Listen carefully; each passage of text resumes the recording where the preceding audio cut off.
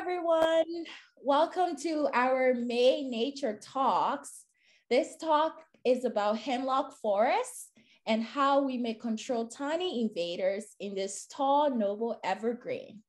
This is our monthly talks, and we do this on the first Tuesdays of every month with a rotating theme. And this month is hemlock forests. We are so lucky tonight to be joined by our own Donna Crossland. Donna will be talking to us tonight about the long-lived evergreen species of the Canadian forest, the Eastern Hemlock, and a tiny invader, hemlock woolly adelgid, that is threatening this quintessential mature forest species and what we can do about it. So folks, if you have any questions, please send it in the chat and I will try my best to answer your questions. We will be muting everyone so there's no disruption during the presentation. That said, if you're new here, folks, I will make sure there's some information about Nature Nova Scotia and how you can get involved with Nature Talks in the future. I am so excited for this presentation tonight because hemlock is a dominant component of old growth forests and it provides unique habitat for a variety of wildlife species. Therefore, I'm looking forward to learning more about it and what I can do to help protect hemlock forests. So Donna, why don't you tell us a little bit about yourself and we can go right into the presentation. Also, just a heads up, folks, we're going to be recording tonight for our YouTube channel. So feel free to get off camera or come on camera. Thank you. So I have just retired from Kejimkujik National Park, where I spent 27 and a half years with Parks Canada, working in various national parks in Eastern Canada as a national park warden, and then later as a biologist. I have a master's of science in forestry, and I think I've spent my whole life learning about our Wabanaki Acadian forest. And I'm always learning something new. Just yesterday, I was out with several people from the Healthy Forest Coalition and learning about lichens. And anyway, there's always something new. It's an incredibly complex ecosystem, but I'll share with you a little bit tonight about some news on hemlock. I need to be able to share my screen, Unity. I can. So welcome everybody. It's a pleasure to share a little bit about hemlock forests in Nova Scotia and the hemlock woolly adelgid, the teeniest, tiniest invasive species we can imagine coming to hemlock forests near everyone. And so I'll proceed at a fairly rapid pace with a little bit about the tree and a little bit about the bug. And hopefully I'll have time to ask questions in the end. But in the center of the screen here, we see a giant Eastern hemlock tree. And to your left, presumably it's your left, there's the hemlock woolly adelgid, those little tiny white woolly balls on the underside of the new growth of hemlock. And to the right are some dead hemlock that was just photographed by Sally Steele from Environment and Climate Change as we flew over Nova Scotia this spring and looked at certain protected areas that they administer. So without further ado, Eastern hemlock, it's a forest giant. Pardon me, I'm just moving things around still. It's the largest Eastern conifer that we have in our forest. It can grow up to 1 meter in diameter, sometimes more than that. So it's in girth, it's the largest of all of our conifer trees. It creates some dense, dark shade with an incredible wide spreading canopy, and broken branches are typical in the understory, as we see here in this picture. It's considered by some to be the redwood of the East because it's so large.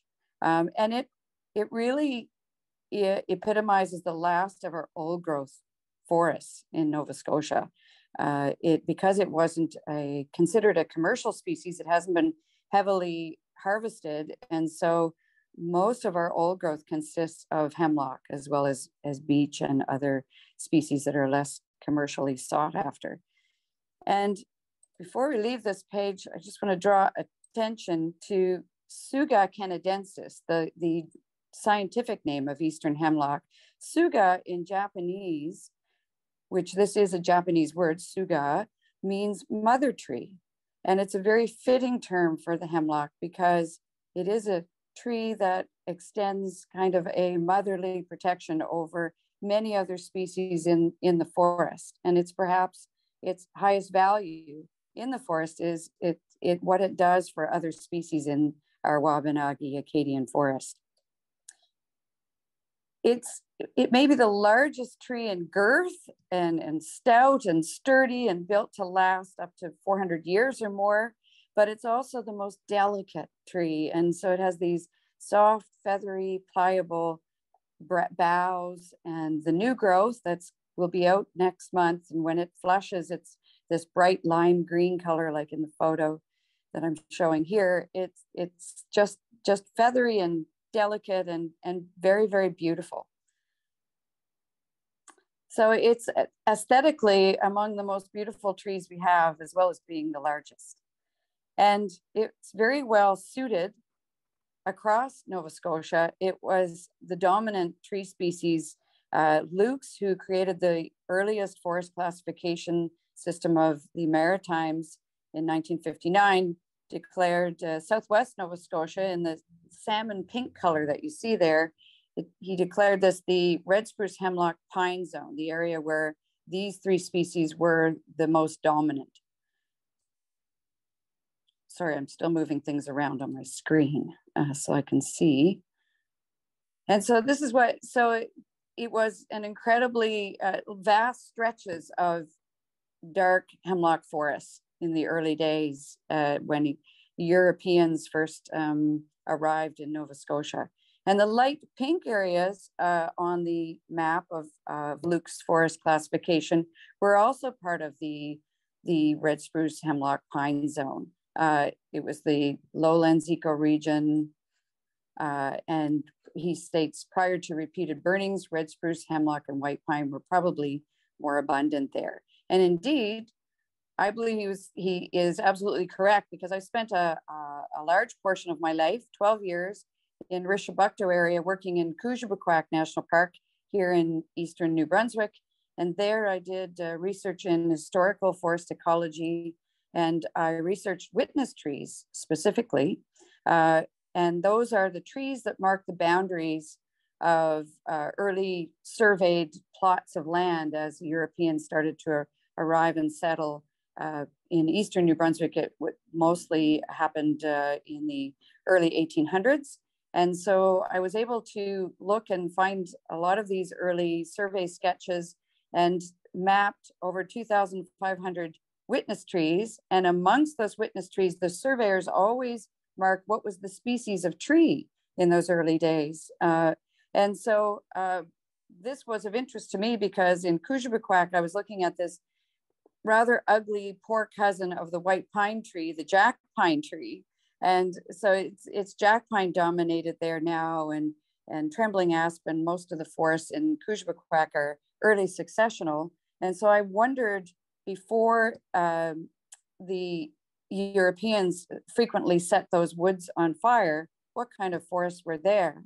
And so the witness trees allowed me to learn that this was the species frequency that could be determined from the witness tree record. And Tsuga, or Eastern hemlock, was the second most dominant species. In terms of species frequency, it was over 16% of the tree species frequency in the early forests of the 1800s. So the witness tree species record, by the way, detected 22 species recorded and no jack pine detected. And so what was incredible there was in as little as 200 years, Europeans had radically altered the forest composition from this dark hemlock dominated forests with spruce and yellow birch to this early successional jack pine, trembling aspen, red maple forest. And so today, much of the hemlock in Nova Scotia is reduced to these red patches on this map that was produced by the Department of Natural Resources and Renewables. And so only about 8% of forest land actually has any amounts of hemlock comprising it. And most of the hemlock in Nova Scotia remains on private land where there's been maybe some better forestry that's allowed this tree to persist. It's very fire sensitive. It doesn't like to grow up in clear cuts. And so it is vastly diminished from what it was in the early days. But historically, I like to live in the past, I guess. I go by Colonel Gubbins, who traveled around the maritime provinces in the early 1800s, and he talked about the evergreens of the fir kind deepened the gloom. Amongst these, the hemlock tree was very conspicuous. And indeed, many early settlers complained of the gloom. And John Maclean actually wrote a poem in Gaelic, but it's translated to English, called The Gloomy Forest. And he wasn't very happy as he settled up around near Pictou area, and actually said that he cannot frame a song as he once could. Oops, I'm sorry, I didn't see the bottom of I can't only see part of my screen, so I guess you can see the rest. But when you come here, little will you spy, but soaring forest shutting out the sky. So it's a forest giant on the edge now because of a tiny invasive called hemlock woolly adelgid. So we'll go into its biology a little bit. David Foster wrote a book, which I guess I didn't refer to because I can't see the screen, called The Hemlock, a Forest Giant on the Edge. So if you have a chance to read that book, it's very informative. And so this is what our hemlock forests are looking like in the Southwest right now, especially in the 3 most southwestern counties. You start to see these gray ghosts where the hemlock has literally dropped and depleted of its needles, dropped its needles, and the sap is being literally sucked out of the needle canopy. And so they're quite distinctive. And the Canadian Food Inspection Agency is following the detections of hemlock woolly adelgid as it spreads from the southwest eastward throughout the province. And so now we found new detections in the Bridgewater area in Lunenburg County, as well as in Kings County. And so Kings County and Lunenburg can be considered now to be on the leading edge of the infestation, while the rest of the Southwest is quite heavily infested in most areas now. So this little tiny bug, it's quite unfair. You're trying to fight an enemy you can't see most of the time. So you can see the size of the needles there. So this is actually a picture taken by Jeff Ogden, who works for Department of Natural Resources and Renewables. And this is the hemlock woolly adelgid, called the woolly adelgid because it secretes a white woolly substance. It's waxy. It looks woolly, but it's actually like a white waxy substance out of the sides of its body. And it grows throughout the winter. It's a very strange insect in terms of it's active all winter long and then doesn't feed during the summer. But here's a little crawler in the center of the picture. It looks like a little tiny egg with legs. The eggs look almost the same size. So it's aphid-like, sucks nutrients and water from the base of needles. It's always at the base of needles. So a lot of people will say, oh, is this hemlock woolly adelgid? Well, if it's up on the needles, it's probably a spider egg sac or something else, because this is consistently always at the base of needles. I just circled it there. And so mortality of hemlock is relatively fast. It depends on a lot of factors, such as if we get a very cold winter like we did this year, as soon as we drop below -20 or -25, there can be quite substantial mortality, winter mortality, and that can slow it down. But from what we've been seeing so far in the Southwest, it looks like it can kill a hemlock tree in as little as 3 to 10 years. And there's no natural predators. We have detected a few insects feeding on the woolly adelgid, but they don't seem to make a dent in the population. They're not slowing it down. So it really doesn't have any natural predators.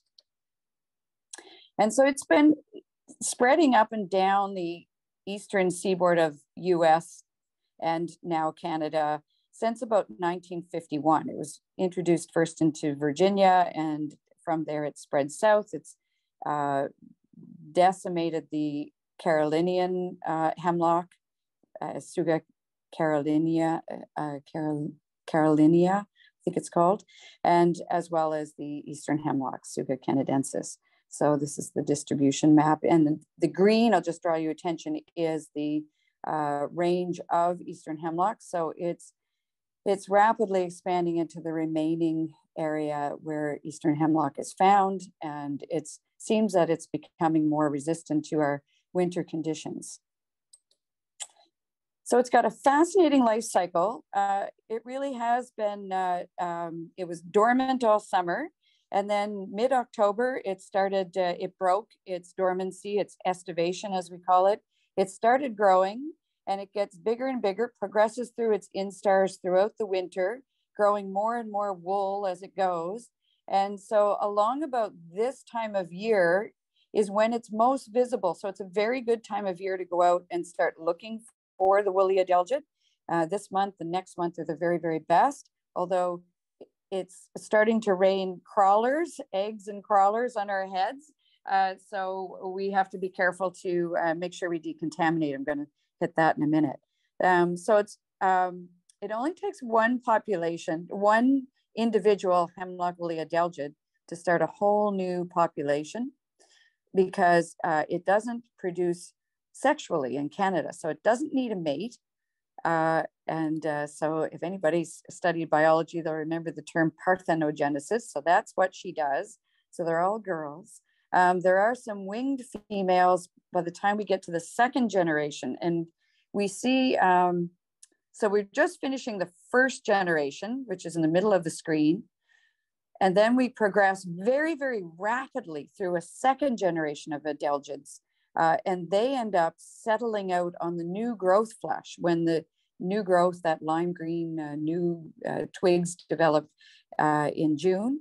They will settle out on that at the base of the needles. And at that point, there will be some winged females, but they lead a very lonely life because they go off looking for a spruce species that we don't have in Canada. And so it's kind of a dead end for them. But the little tiny crawlers are what can be falling on our heads, our hats, Fifi the dog, and we can have up to 1,100 crawlers falling down that we won't see in the middle of an infested forest, 1,100 crawlers per day per square meter. So there's a good chance that you can take this home with you, so do be careful. So, so just one of those crawlers, if you take it into a new hemlock forest that isn't infested, one female can produce up to 5,000 potential offspring in a single year. So it's incredible how fast this spreads. So it can be spread by birds. We think that's how it got to Nova Scotia in the first place, but certainly it can be moved around on firewood. It's falling on all kinds of things in the forest. So it may not even be moved on hemlock in order to get here. It could be on a piece of spruce, or it could be on boughs of pine. So humans are mostly the cause of spreading most of our invasive species around, but the adelgid may be sticking to the feathers of birds that are migrating northward in the spring and coming over and feeding on our and breeding in our hemlock forests in Nova Scotia. But certainly even the wind can transport it fairly short distances. Like I say, be careful of your pets, and more, it's important that we remember not to move firewood over long distances, because we actually have 3 forest invasives in Nova Scotia right now the beech leaf mining weevil that is definitely being moved around on firewood, and the emerald ash borer, another one that I'm sure got to Nova Scotia on wood products. And so these are decimating all three species in our Acadian forest. So slow the spread is what it's all about. Practicing good biocontrol. If you have a lint roller, use that. Keep one in your vehicle. If you don't have that, even some packing tape can really help to just sort of, because you won't be able to see the crawlers, so it'll fasten onto those crawlers and keep them from going on to a new forest that you may venture into. The best thing is to just take your clothes and throw them in the laundry. Don't go into more than one hemlock stand per day. And this is important when we think of fishing this time of year. Fishermen that may fish in one area and then change streams and go to another area, and streams tend to be lined with hemlock, and so they can easily infest one watershed and then another. In the end, this is what we see, are these thinning canopies. So this was taken, I took this picture at Pollard's Falls, which is a protected area, just a month ago.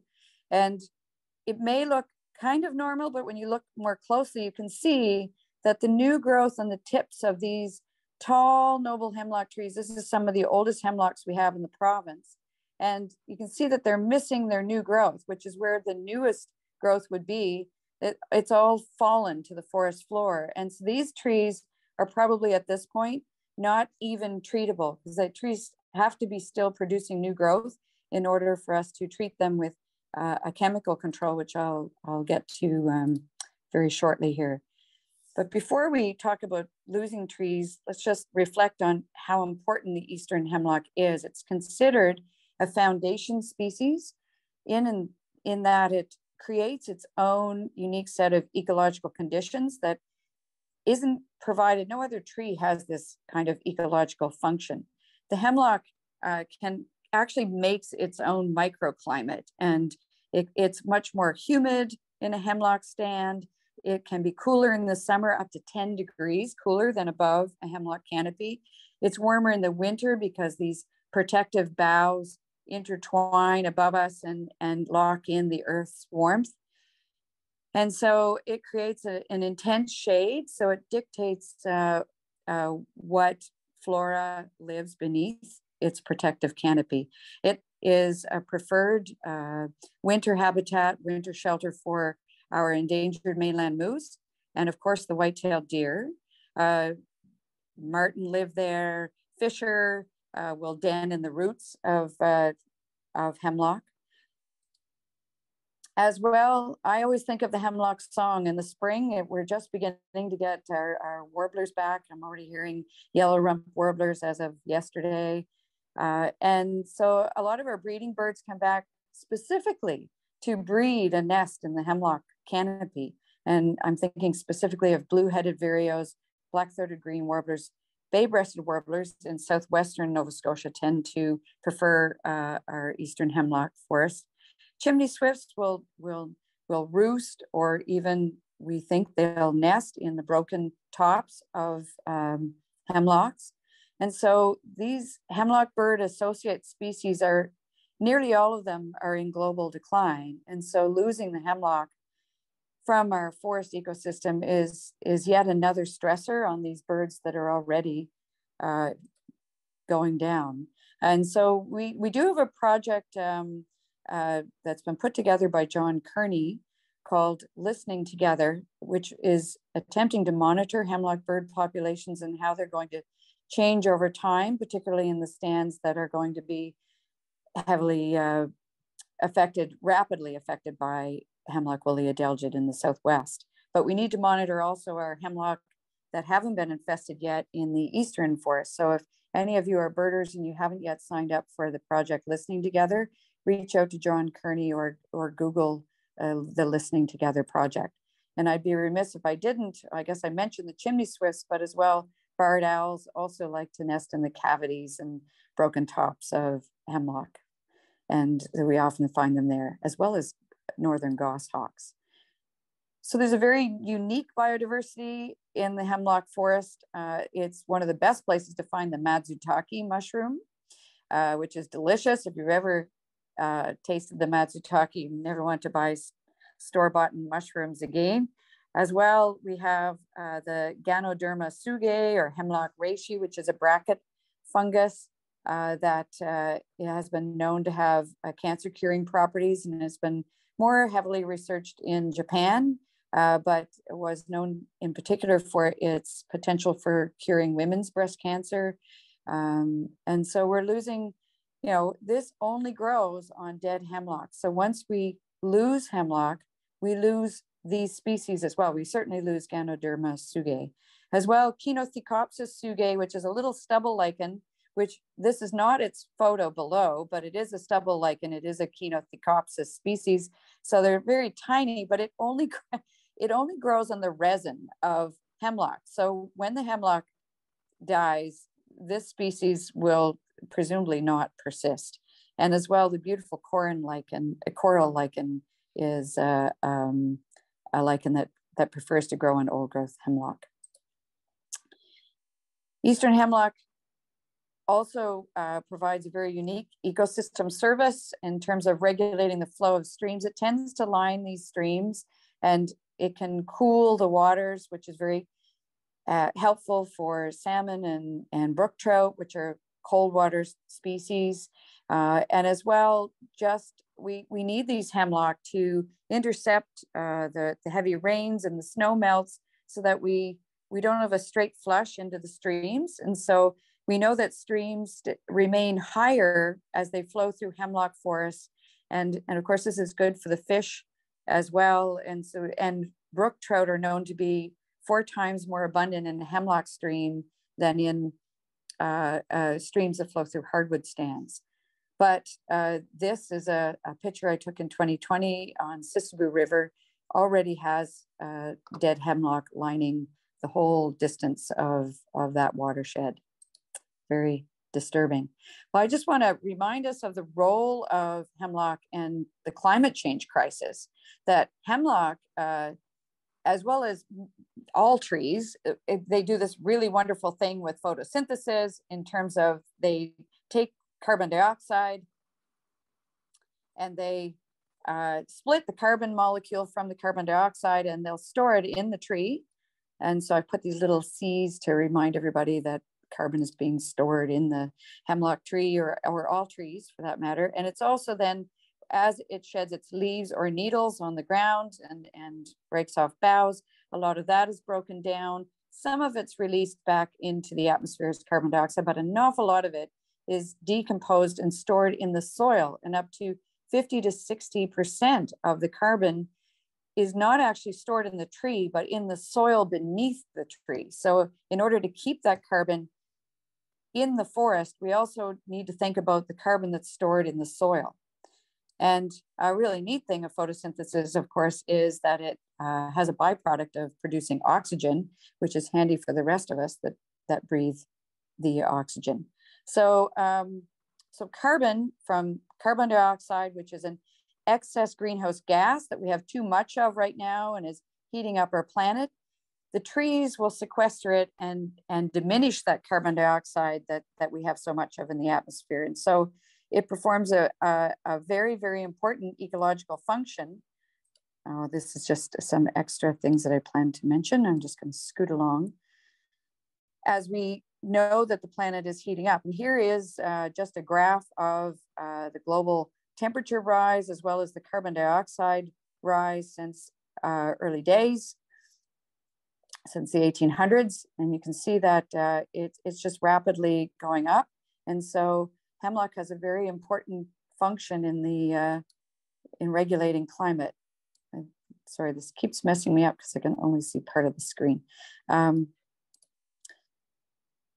Hemlock is particularly useful because it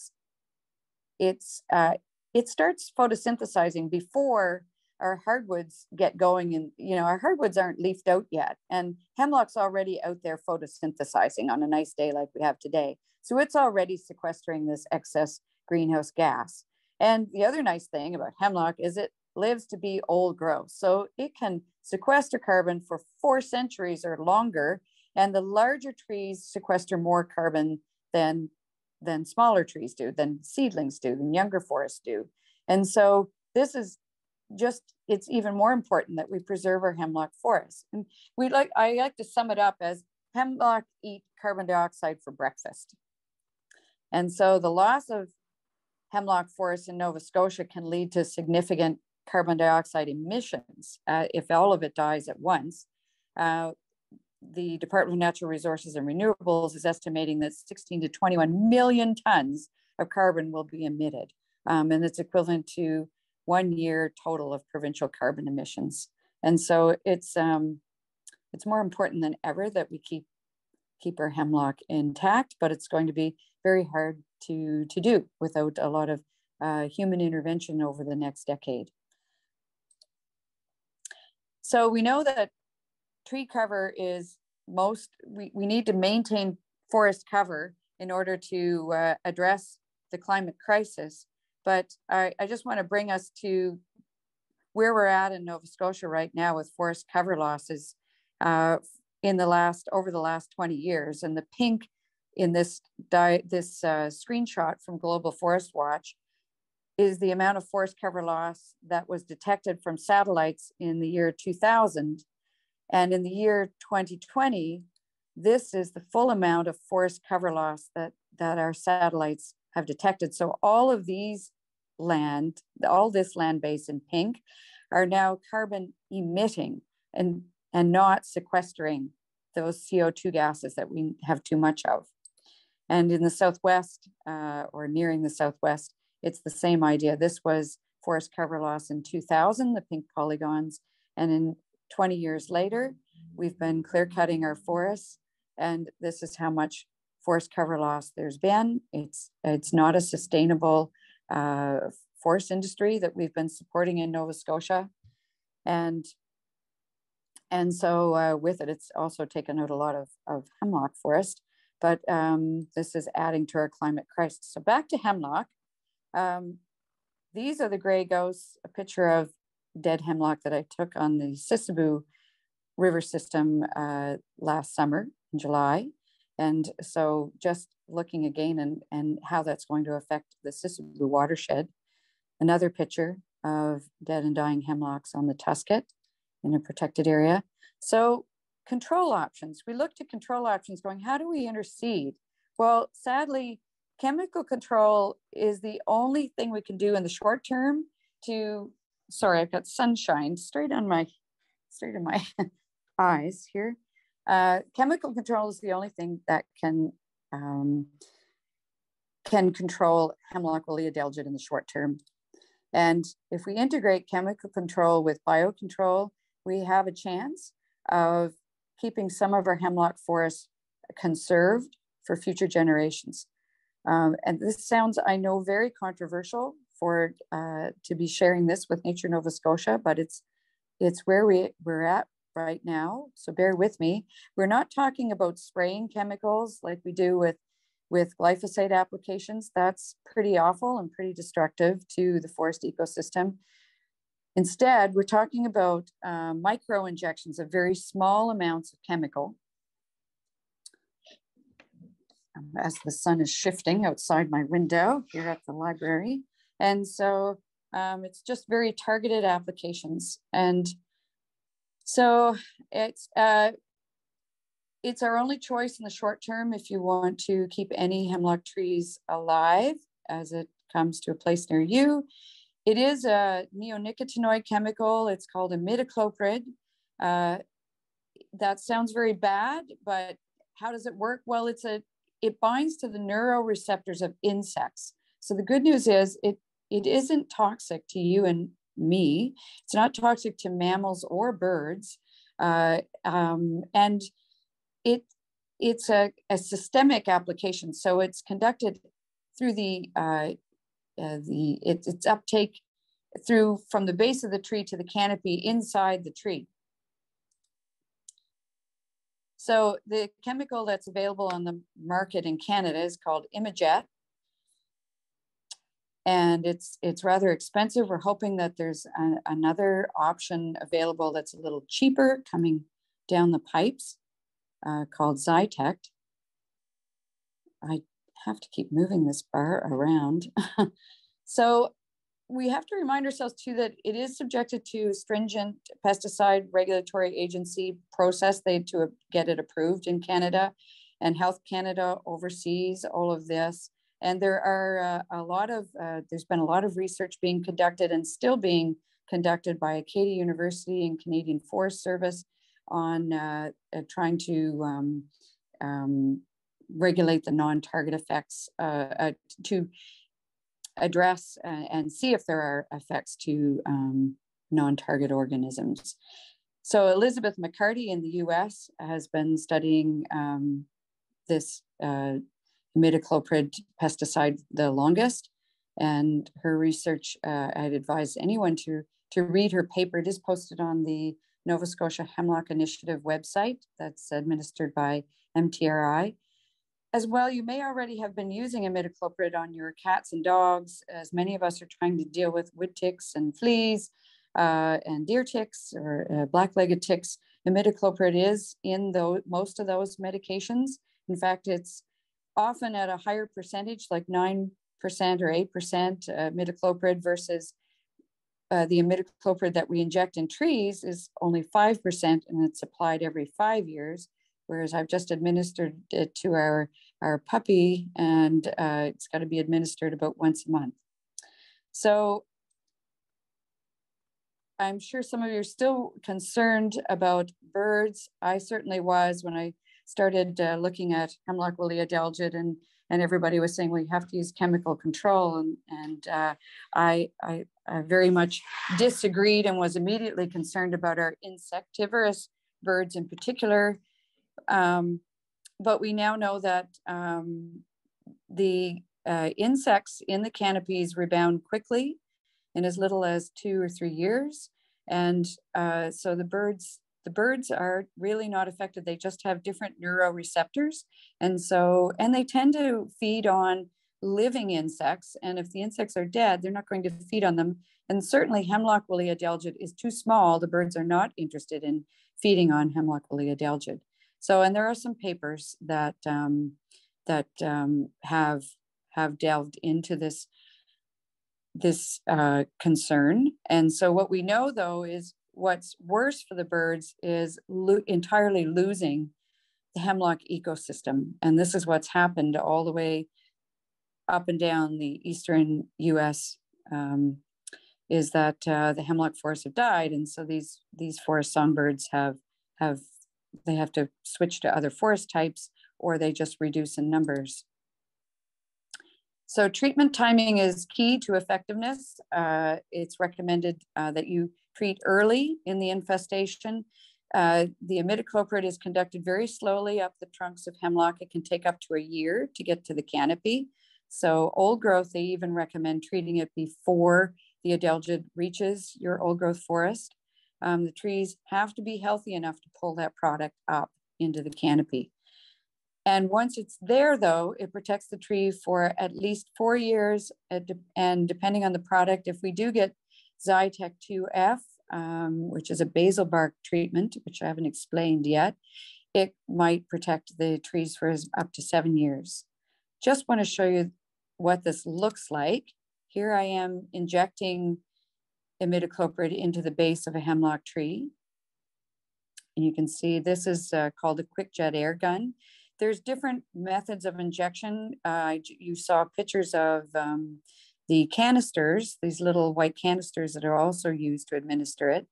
The hemlock tree doesn't care how the imidacloprid gets into the tree, just as long as it does. Oops, we need to move on to the next. Oh, that's strange. Okay, moving on to the next slide. Zytec 2F is a basal bark treatment. So you spray it basically on the base of the trunk of the tree on the outside, and somehow the Zytec gets inside the tree and is conducted into the canopy. The good news about it is it's much faster to administer, so that cuts down on labor costs, and it's much cheaper. There may be an application limit. We don't know because we're not allowed to use it in Canada. These pictures were taken because Canadian Forest Service, we were helping while I was at Kejimkujik, helping the Canadian Forest Service to conduct these research applications.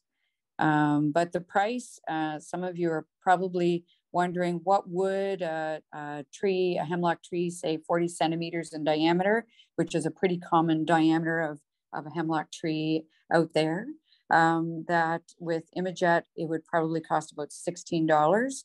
That's the kind you inject into the tree, whereas Zytec 2F that you spray using basil bark, if we get that into Canada, it would cost as little as $3.20. I should mention, I put 40 centimeter DBH, that's a forestry term. It means diameter breast height, which is usually measured at 1.3 meters from the ground. In other words, chest height or breast height. And then you measuring the diameter across. So a 40 centimeter tree would be the full diameter across.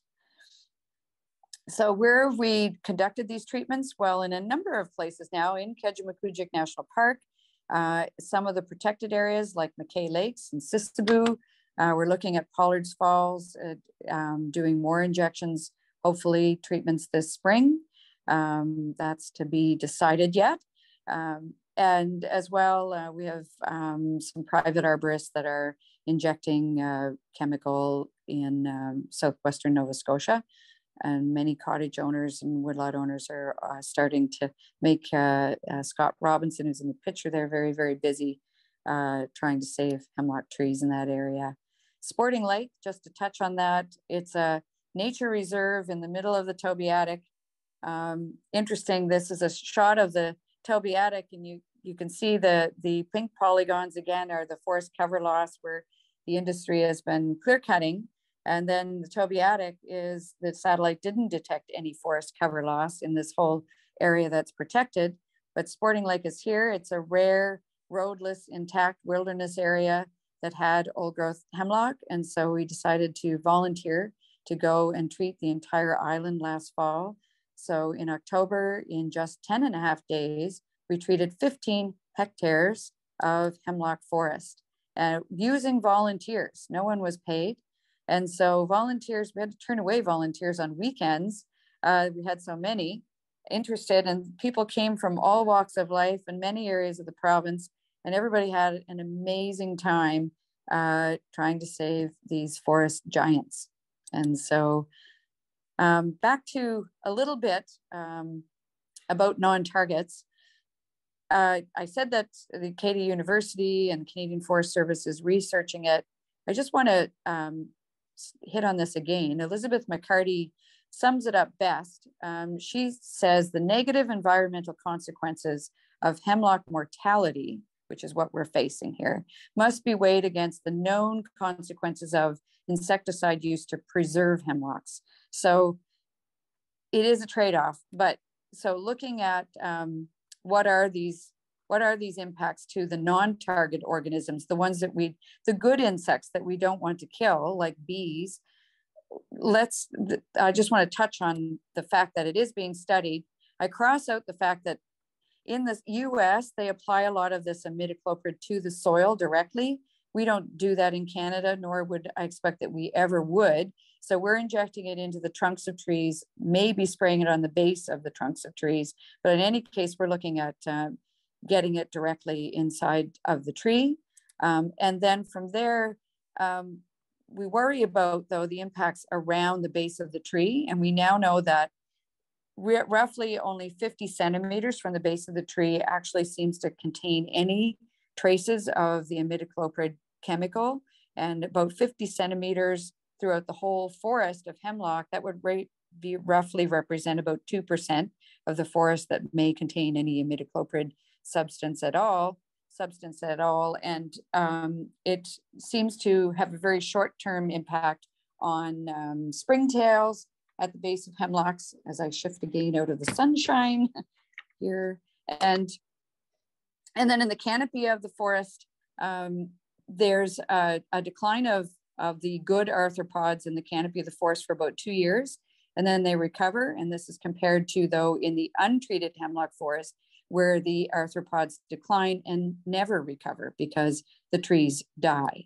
And so we're also, though, looking at impacts to flowering plants and pollinators, although there aren't many flowering plants in a hemlock forest. And we remember that hemlock itself doesn't produce flowers, it's wind pollinated.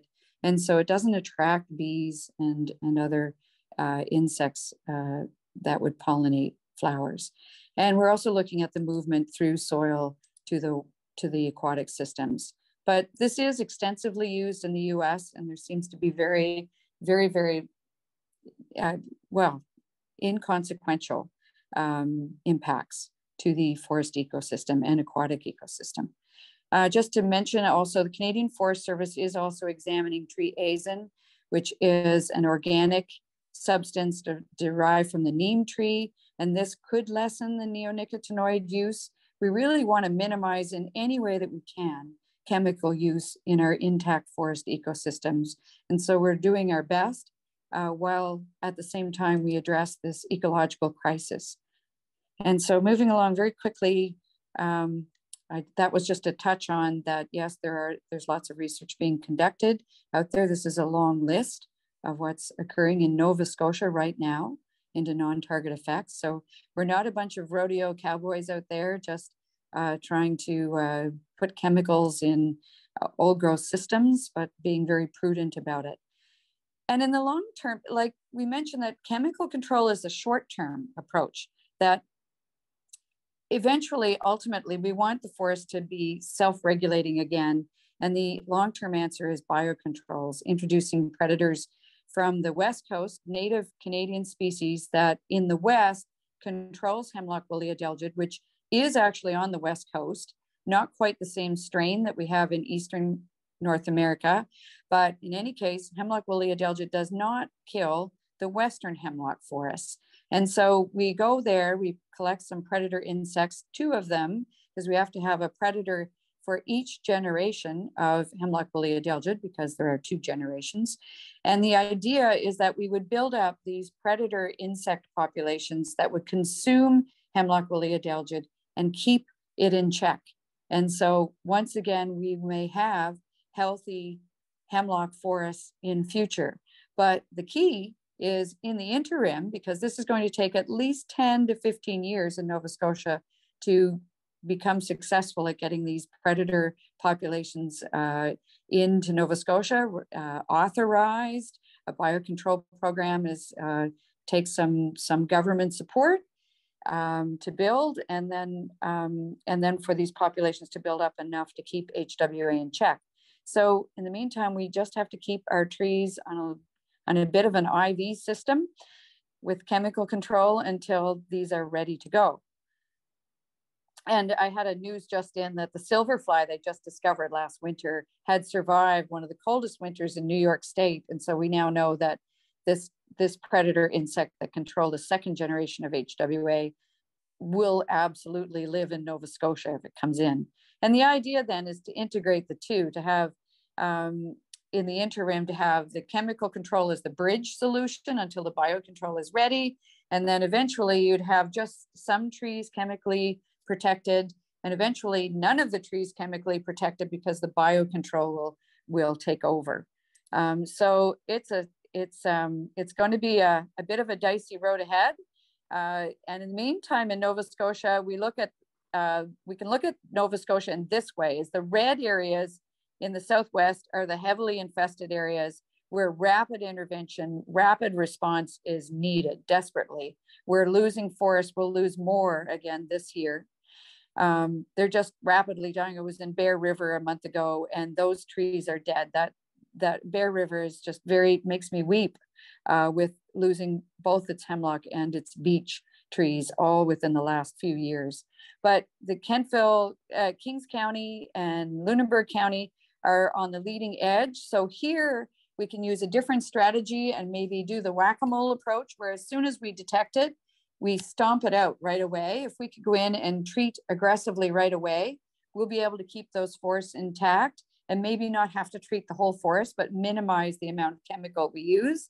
And then in the green area, we're just building awareness and we'll do our best to, keep an eye out and make sure we do our HWA surveys twice a year. And then in the blue, we're again just monitoring, because we never know where HWA could show up next. It just could be somebody that just takes it from camping in Ketchikan National Park, for instance, could take it to Cape Breton Highlands. In the leading edge, I draw attention to Berwick Camp. Some of you may know that area, and the Kentville Ravine and Kentville Gorge. Those are some coveted places where hemlock forests are known and loved by the people that live there. And we just conducted detection surveys at the Berwick Camp this past month, and it wasn't found there. But certainly the folks that maintain the Berwick Camp are very concerned about the hemlock there in amongst the cabins. And they know that the more they stay vigilant and conducting their surveys twice a year, and the earlier they detected, the cheaper the intervention will be. We did find a lot of spider egg sacs. So there are a lot of lookalikes in the forest. So remember that the hemlock woolly adelgid really does look white and woolly, and it's always at the base of needles. It's not on the needles itself. And so even though the spider egg sacs might be about the same size as the hemlock woolly adelgid, they're just kind of lookalikes to keep us on our toes, I guess. And we just did a hemlock, an HWA detection day at the Kentville Gorge. And we did find it there. And so, but we had a successful day with many volunteers that showed up on May 1st and learned how to detect HWA. And then this is a picture of Tom Herman, who was out, who's very much he's understanding that we need to protect our hemlock forest to the extent possible with short and long-term control, that this is truly an ecological loss if we just allow our hemlock forest to die. Mi'kmaq communities we're building awareness, and there's been a great deal of consultation through Ketchikan National Park as well as the provincial government. These are two ladies that came down from Eskasoni to visit me a few weeks ago, and they were quite astonished with what Bear River looks like. And then we went to the Tupperville Falls, where hemlock is still green, and yeah, I think they share our concern. Jeff Purdy and Sherlyn Young from the KMK, Jeff Purdy from Acadia Band visited us while we were at Sporting Lake and conducted a smudge ceremony, which was very much appreciated by everyone, all of the volunteers. I want to wrap up because I know I'm running over time, but I know that many of you are going, well, is there any resistance out there? Is there any natural genetic resistance? There is a paper out and a poster that's available on what was called a bulletproof stand that was found in the Delaware Gap area, where amongst a backdrop of dead hemlocks, there were some strangely live green hemlocks that managed to survive the HWA infestation. And so people wondered if they were genetically resistant somehow. They've done some research on cuttings from those trees. They look like they are more resistant to HWA, like they did grow taller with thicker stems. They seem to be producing more defensive chemistry in terms of producing more terpenes and phenols. And so it shows some potential, although there's been other researchers I've spoken with that says that their research needs some more work, that there's some flaws in the research. And so one researcher that I spoke with just last winter summed it up as, don't count on finding truly resistant trees, but look for them. So continue to look for them. And it's a very, you never know. Nature surprises us all the time. So the strong message here is don't preemptively cut your live hemlocks. If they're alive and still healthy, you never know whether trees have HWA resistance. You're never going to know if you've cut your hemlocks before they're actually dead from HWA. So that's the take-home message there. And many people are also going, well, what about planting? Can't we just plant new young hemlocks? Or what about if there was resistant trees? Well, then isn't that the answer? Well, maybe it would be the answer, but it's going to take a long time to recreate the old growth conditions with all the biodiversity that our current mature and old growth hemlock forests protect. And so planting tiny seedlings is not really a solid answer to this problem. We absolutely need to protect the old growth. And Suzanne Simard, who was a tree planter in her early days before she became such a well-known researcher and wrote the book Finding the Mother Tree, was quick to point out that trees in the forest are socially connected by this fungal network underground, and so they can send water and nutrients and carbohydrates to other trees, even other trees that aren't even of the same species, and they can and so that's very valuable to know. And so we talk about the mother trees being the old growth. So again, drawing back to a lot of our hemlock is in old growth condition. And so these mother trees, and remember, Suga means mother tree, she's connected to many other trees in the forest, and she's sending nutrients to her seedlings so she can detect her next of kin and then transfer nutrients to those seedlings some distance away. And this is a bit what the mycorrhizal network looks like. There's the tree roots of the seedlings, but there's also these mycelia or mycorrhizae that can move things around in the forest, nutrients and water and so forth. But for those who think that planting is the answer, well, so much can go wrong. You can, when they look at the success that tree planters have, they realize that here's like you can have the J root, the L roots. You didn't compact the soil well enough, so there's an air pocket. So seedlings die for all kinds of reasons. And in the meantime, I find this is a very agrarian response. It's a very human centric response to fixing nature's problem and it costs a lot of money to plant trees. You have to buy the seedlings and then you have to pay someone to plant them. Whereas nature does this to our right. These are sugar maples seeding in.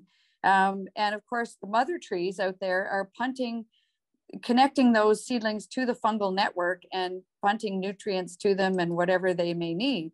And so the forest produces millions of seeds for free and plants them for us. So the best thing is to try to keep as much forest cover as we can, try to keep as much of our forest intact as we can. And even if the hemlock forest dies from HWA, I know in New York State, Dr. Whitmore says he doesn't plant, they don't waste money planting seedlings, that the forest will still seed something in. So unless you're in a Walmart parking lot or in an old forest where they have to compete amongst grasses, the best thing is probably let nature plant the seeds, because remember this underground network of fungi, and planting these seedlings, they won't be connected to the fungal network, or at least not for a long time. So they're not going to fare as well as the progeny that the trees themselves produce in this in situ forest environment. So we don't know what's going to, wrapping up, we don't know what's going to happen in our forests in Nova Scotia, because we know as much as we may chemically treat some of our hemlock forests, it'll be a small fraction. Most of our hemlock forests will collapse from hemlock woolly adelgid. Yellow birch may be what moves in to take over in many places, and probably red maple. But in the New England states, Betula lenta, the black birch, seems to be what's moving in. So as I just said, we'll save only a small fraction of the old growth hemlock in Nova Scotia, but I'm hoping with volunteers, similar to what we did in Sporting Lake, that maybe we can turn to and weekend warriors and preserve our hemlocks along at least our riparian forests, our streams, to protect our stream health a bit. Other species for sure will grow in the place of hemlock, but not beech, or ash, because they're also being impacted by invasive species. And our forests are destined to become less diverse because of all these invasive species. So once again, we're drawn to please try not to move wood products around, and brush off your boots and your coats, your jackets, and the dog as you move from forest to forest. Look out for other invasives like glossy buckthorn, which can overtake forests. That's probably going to happen a lot in the Truro area and Southwest Nova Scotia. We've got a lot of glossy buckthorn. And so I sum up that forest preservation has a new urgency with the climate crisis, excess greenhouse gases, and so many invasives coming at us at once in Nova Scotia. It's causing us to think differently on how we manage forests. A number of years ago, I would have been against assisted migration. A number of years ago, I would have been against using chemicals for anything.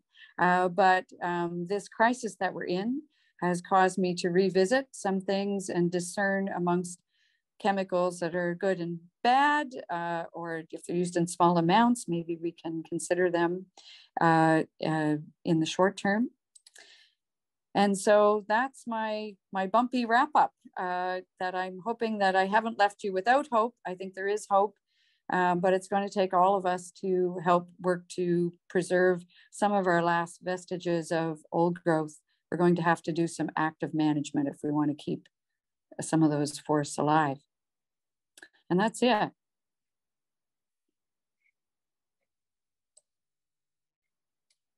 Oh, Unity, you're muted. Thank you, Donna. It looks like we have some questions in the chat. We have a question from James. He said, thank you for the very informative presentation. Do you consider forest diversification, introducing other species of trees, or the removal of a certain percentage of hemlock trees to be a viable option to reduce the overall population of hemlock woolly adulta? That's a really good question, because of course, having just retired from Kejimkujik National Park, I know that's one of the things we're doing there in Jeremy's Bay Campground. For the most part, I don't agree with thinning. Silvicultural thinning, for the most part, doesn't work unless you're way out in advance of like 10 years out or longer before the HWA arrives. Otherwise, the trees are already stressed if they're already infested. So, and with the machinery we use in the forest today, you can end up doing a lot of damage to the residual trees that you plan to keep. And Mother Nature is going to diversify that forest all by herself. She knows how to diversify the forest when one species drops out. So again, every day that we can keep a large hemlock alive and sequestering carbon dioxide from our excess greenhouse gases is more valuable than planting a teeny tiny seedling that isn't going to sequester carbon dioxide at all. So when I evaluate the climate crisis that we're in, to me, we can meddle with it, I guess, if we want to, but every time humans seem to do a lot of meddling, we end up making it worse. And so, in the US, they've discovered that as the hemlocks slowly drop their needles and more light reaches the forest floor, that the forest does diversify on its own, and it does seed in other species.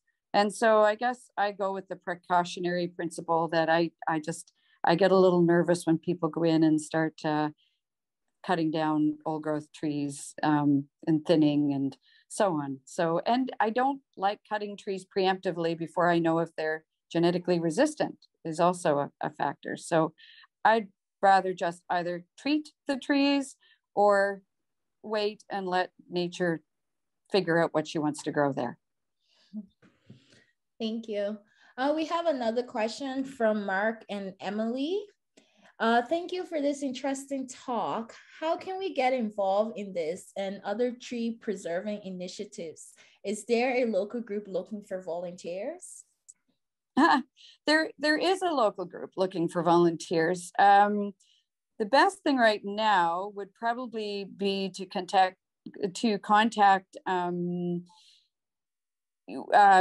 the Medway Community Forest Co-op, because they were coordinating hemlock conservation Nova Scotia. That's the group that went out and brought together volunteers for Sporting Lake Nature Reserve. And so we do intend to continue to grow that group. And there was just so much interest, and it was such an amazing experience. Probably the most memorable experience of my life was spending those 15 days at Sporting Lake Nature Reserve and protecting those old growth hemlocks. So glad if there's more interest out there. I would advise you to contact the Medway Community Forest Co-op, which is actively interested in carrying on with treating our old growth forests. There's right now, because this is all so new, it's not easy to find a group that wants to pull this off, but that's probably the best way. I should have been more ready for that question. But yeah, try reaching out to Jenica Hunsinger at the Medway Community Forest Co-op, and she'll keep you informed. Thank you. MB in the chat says, these issues really bring our environmental values into direct collision. Elizabeth said, thanks very much, Donna. Very informative and enjoyable, as much as the crisis can be positive.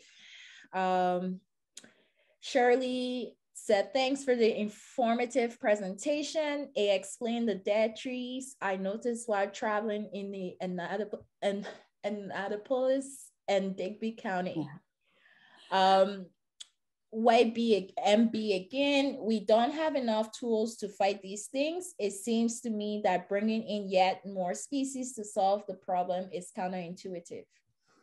It does actually seem like that's counterintuitive, but I didn't let people know that in the Eastern US, they've been researching biocontrols for decades. And so the good news is we get to build on the research, the very, very careful research on biocontrols that they've been using in the Eastern US. So we've learned a lot of things from biocontrols going terribly wrong in many other countries. Australia, of course, we know about the cane toads and all of that. So we wouldn't be doing this if there were other options. There are no other options. But they've done the starvation trials, and these insects, when they're specialists. So when they run out of HWA to feed on, they die. And so the scientists, the entomologists in the US have to keep bringing in new insects, because if they run out of food, they die. And so hopefully, the Canada isn't going to allow us to use these insects unless it's safe for a forest ecosystem. But this is a desperate measure to keep old growth alive. And of course, once we lose our old growth, it's permanent. We will never get it back. And the dependent species that live amongst those mother trees in the hemlock forest. You're right. We need to protect our old growth forests. So I have a question. If folks here today come across hemlock woody adelgea in their yard or like house owner and stuff, is there a way people can report this sighting?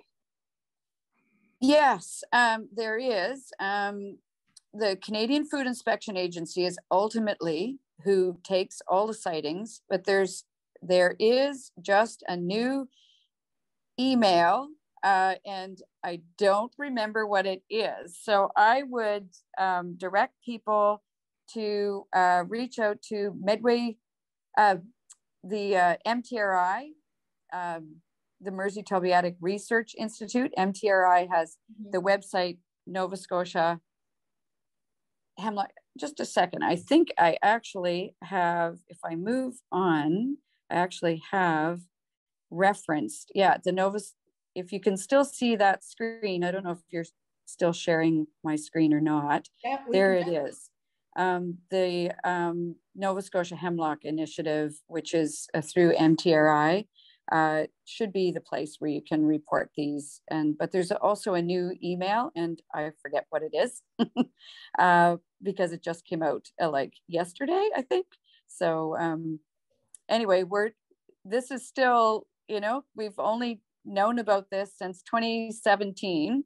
And then it seems that it's taking us some years to get going. And this is like a slow moving fire that calls us to just move as fast as we can to get things in place so that we can protect as much old growth as we can.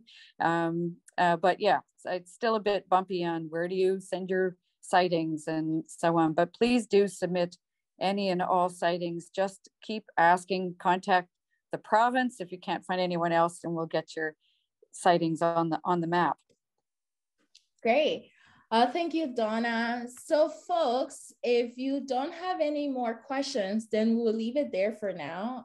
But if you have more questions, we'll definitely make sure that you get Donna's email. And if you're not following Nature Nova Scotia on social media, definitely do, and check out our website. We will be back in exactly a month, the first Tuesday of next month, which is June, and we will be changing gear a bit and moving into some marine conservation topics. It will be great, so tune in. Thank you again so much, Donna, for being with us tonight. Great presentation, and I learned so much about hemlock forests and hemlock woody adelgea. Thank you, folks, for tuning in tonight. We will let you go. Have a good night. Thank you, Unity. Good night. Thank you.